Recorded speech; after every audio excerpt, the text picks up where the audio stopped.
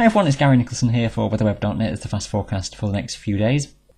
And for Wednesday, this front moving its way southwards during the day, introducing a lot of cloud and outbreaks of rain across northern and western areas in particular, but towards the south and the southeast staying dry and warm, and feeling quite humid here as well, top temperatures around 24 or 25 degrees Celsius, around 20-21 across the southwest, and around 18-19 across the northeastern side of England, towards 16 degrees for the eastern side of Scotland, around 13 or 14 out in the far northwest. A fresh breeze on the south coast of England will just keep it a little bit cooler here, and quite breezy for many northern areas as well, particularly around exposed coasts and hills. Out towards the southwest and across West Wales as well, some low cloud, some sea fog as well, and widespread low cloud and fog across many hilly areas of North Wales and northern England too.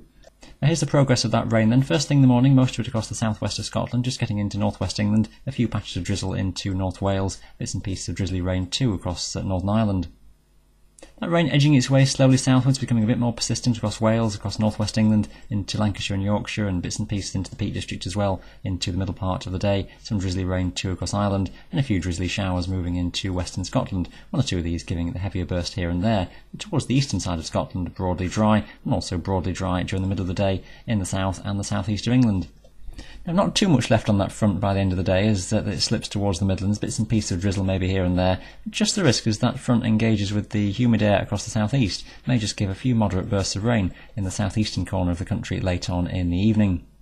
Now the remains of that front by Thursday morning, still across the south and the southwest, maybe just enough to give a few spots of drizzle around some southern areas to start the day, but it should be clearing away and some sunshine coming through. Temperatures getting towards 21-22 into the afternoon across central and southern regions, at around 18 or 19 locally to the eastern side of the Pennines, and nearer to a 16 or a 17 out towards the northwest, and across northern Scotland nearer to just a 14 or a 15. Most places seeing light winds and some broken cloud and a few sunny spells. Many places then are dry during the day.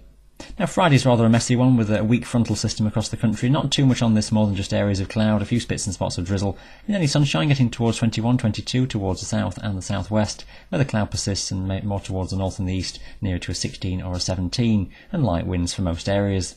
And that's the fast forecast. Thank you for watching weatherweb.net, and bye for now.